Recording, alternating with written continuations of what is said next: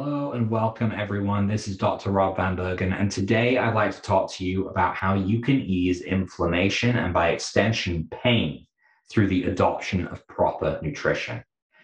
Now, despite what we try to do in today's world, we find ourselves bombarded with appealing and yet very unhealthy food choices. These foods may not cause us issues in the moment, but in the long run, or even short term in some cases, we may find consumption of these unhealthy foods will make us feel tired, achy, and yes, in more pain than ever before. I'm sure many people here have experienced the feeling of eating fast food because you felt like it was your only choice and just passing right out on the couch afterwards. This is our body just being overwhelmed by these inflammatory foods. Now, just as bad foods can turn against us, good foods can work for us.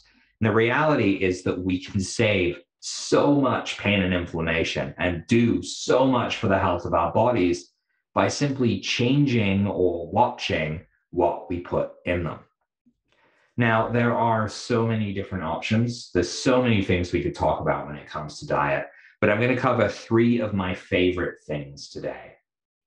So the first one, and possibly the most important one, is to consider what we call an elimination diet. Now, there are so many different diets out there, but it's impossible to tell if these diets are going to work well for you. And this is why we prefer to suggest an elimination diet. This is a diet tailored to your needs. So, in order to know what your needs are, the first thing to do is to make a log of the foods you eat on a weekly or daily basis. So, daily, but for a week, and try and categorize them as best as you can. Put different foods or different meals into categories like dairy, gluten, red meat, white meat, vegetables, fruits, sugars, things like that.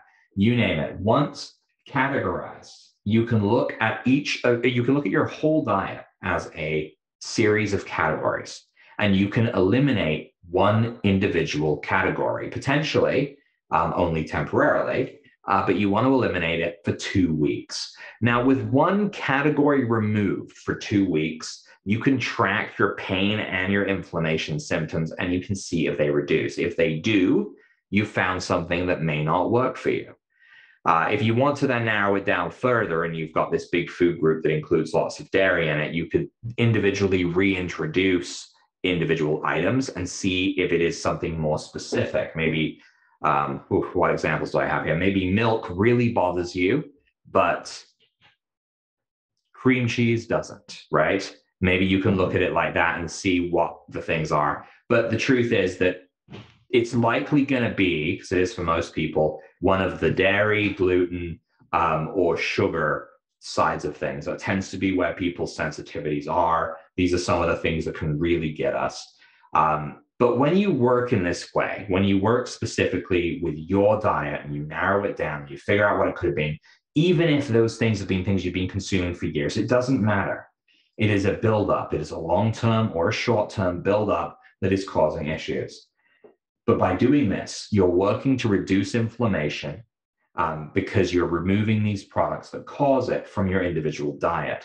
And you're no longer rolling the dice on someone else's diet. You are benefiting specifically for you. Now, this is far, far more effective for most people. So that's my favorite number one thing to start with when you're trying to ease your chronic pain with nutrition. Now, the next thing would be to incorporate more nitric oxide-based foods. Foods high in nitric oxide will actually increase circulation, and this works very well to counteract chronic pain, very, very well. The increased circulation is going to reduce aches and pains, but it's also going to help the body repair. When the blood flow gets going, the body can heal. This means any degenerative pain, pain from previous inflammation that has burnt its way away and it's just left damaged tissue, can be reversed. You can remove that degeneration and remove that pain.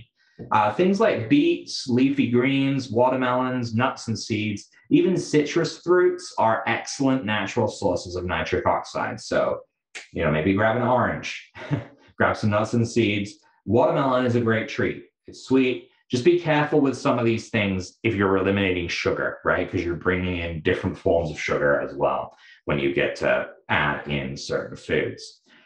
Next, my third tip is to add bone or vegetable broths to your diet. Now, we have promoted some excellent recipes for bone broths in the past, including those that actually forego bones, hence the vegetable broths, for people who don't eat meat or animal products. Now, I love these recipes for calming inflammation. The amount of people I've seen that have adopted them and added them in with their microcurrent, with everything else they're doing, and benefited insanely from this. Reducing that gut inflammation means you are reducing the body-wide inflammation, which is at the root of all of the pain that you are experiencing. That inflammation turns down, the pain reduces, and not only that, your body is going to be thanking you for it. It is going to be healthier. Now, these are only a few nutrition tips, but nutrition by itself with nothing more can do so much to reduce pain and inflammation. So if you have any tips or nutrition hacks, I'd love to hear about your favorites in the comments section. Otherwise, thank you all for joining me today. Be sure to like and follow us on social media to learn more about being pain-free.